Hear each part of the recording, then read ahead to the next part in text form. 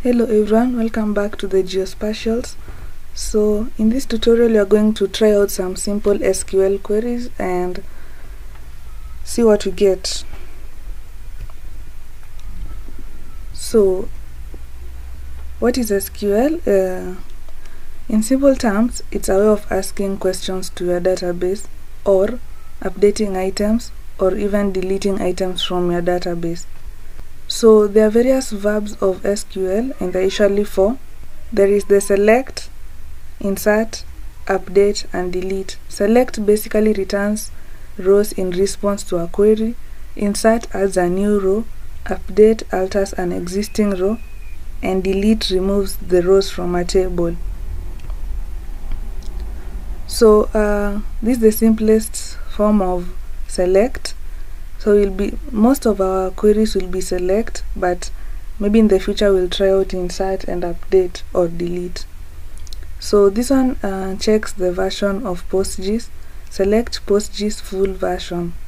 So PostGIS full version is a function, and you can see it ends with some brackets. So it does not take in any arguments. Let's try this out. So with the database highlighted, we'll go to Tools and select Query Tool. Then we'll type in select PostGIS full version. It's a function that does not take in any parameters. So our version is 3.0.1. So when writing SQL, rather select queries, usually write the select command, then you give it the name of the column or columns, and then a from. So the from, then the name of the table, and then where gives it a condition, and then you can give it an algebraic condition or a boolean. So you can have where something is equals to something, and or you can use or to check a certain parameter. So for example, we have a table called NYC neighborhoods, and within that table there is a column that is called name. So we are trying to select the names from the table NYC neighborhoods where borrow name, which is an attribute, is equal to Brooklyn. So only where we have the borrow name being equal to Brooklyn. Let's try this out. Select name. So this is the table NYC neighborhoods. So select name from, let's just see that table and see the columns. So we have a name and we have a column called borrow name. So we select name from NYC. You can also specify the schema public.nyc. That is if you have more than one schema. So one can be public, another private. But since we have only one, we'll just go ahead and write NYC neighborhoods. Now we are giving it a condition where the borrow name is equals to Brooklyn. I hope that I spelled that right. So first of all, this table does not exist. If you see this kind of error, relation does not exist, it means we might have given it the wrong name. So the neighborhoods has an O like that. So these are the results we get. These are the only neighborhoods which have a borrow name being Brooklyn. So these are all of the neighborhoods in Brooklyn. If you want to get all of the columns, you just type star or an asterisk instead of specifying the specific column name. Then you can remove that, and if you run this, you get all of the values in the table. You can also limit your results, so you just write limit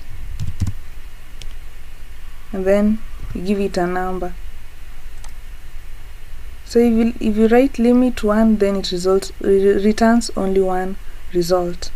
You can also apply a function to the select queries, and for example this function checks the length of the names, that is the character length.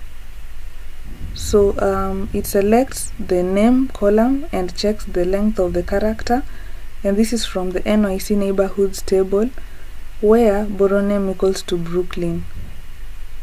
So in order to write a function, you specify the function name and then give it the parameter, which is the column name.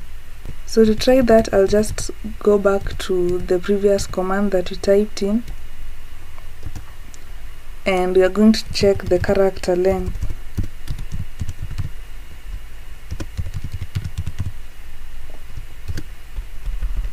So there are various other functions, special functions.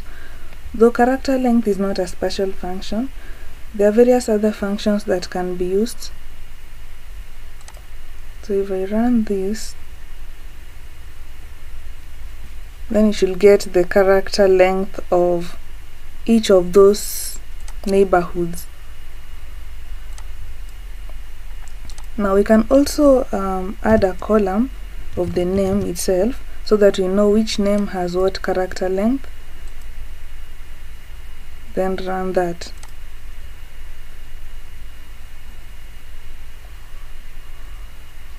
So as you can see, we have the name and the character length. Now we can also group our select query results. For example, in our case, we have a select and we want to check first the borough name column, then you also want to check the average length of the names and also the standard deviation length of the names from the neighborhoods, grouping them by the column borough name. So if they share the same borough name, then they are grouped together.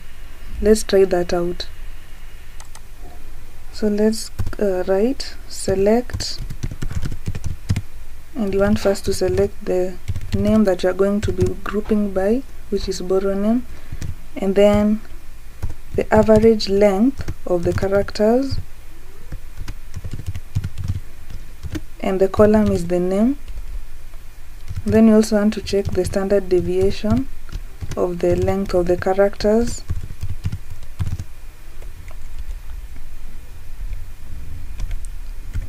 and it takes in the name column again. And then we want to give it a where condition. Rather, first let's say from which table we are selecting it. So from NYC neighborhoods,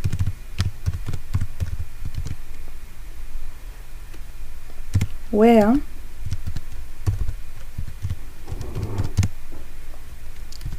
borough name